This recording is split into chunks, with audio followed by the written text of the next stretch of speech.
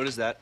From the church van, the gift that keeps on giving. We like to call it the Wheel of Pain. See, your dad and I know that you've all been lying about the window. And since no one has fessed up and received their fair punishment, we're going to let the wheel decide who gets punished randomly.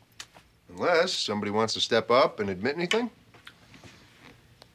No. No? Nothing to admit. Okay, then. Time to play.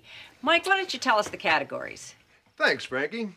We have 8 p.m. curfew, no reading, and no birthday party. Ooh, I hope I get no reading. Come on, no reading. Woo! That's not how the Wheel of Pain works, Axel. No reading would be Brick's punishment should the wheel land on it. Your punishment would be 8 p.m. curfew. So wait, if it lands on no birthday party, that means I lose my sweet 16? See? Sue gets it. No, it only happens once in a person's life. That's so unfair. Everyone has the same 1 in 3 chance to get punished, Sue. But again, we don't have to spin at all if someone comes forward. No? Okay, well, Mike, let her rip.